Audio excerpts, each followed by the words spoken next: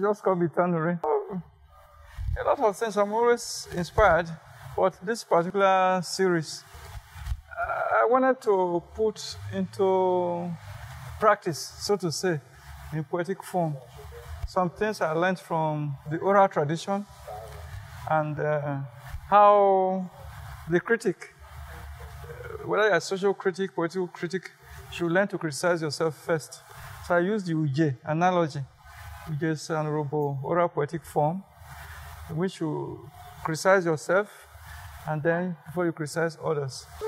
Should I win? There's a lot of good one could do with the money. Having a small foundation to help the arts or to help really, really bright students who are indigent. So I think in those two ways, I've always tried to help people, but if there's more money, the better. That you can have a foundation to promote the arts in society, also to help bright students, wherever they come from, who really need help. They are very bright, but no money for education. I have reservations about vanity publishing, self-publishing. But by the way, while craft might take money from others, mine it doesn't take money from me, publishing my work. But see, the need for, I don't encourage young writers to self-publish because, see, when you go through a reliable publishing house who edit your work, see, there's an editorial gateway.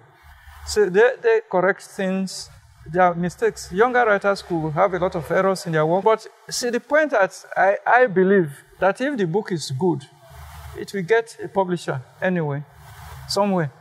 If you have a good novel, a good poetry collection, a good play. No, I believe I've won a lot of prizes, and I trust the jury.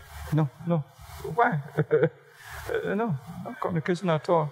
I believe that whoever they appointed should have before they were selected in the first place, they should have the quality. I'm always optimistic. I've won prizes before, and I can win, but I expect the one they consider the best collection to win. See, I'm a very optimistic person, and I'll be writing. I can win, but I expect the one they consider to be the best collection of the three will win.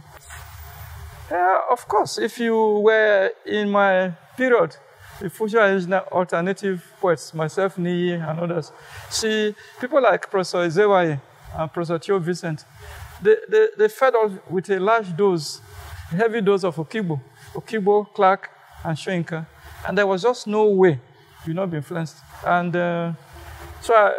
there's no doubt about it. I'm highly indebted to Christopher Okigbo.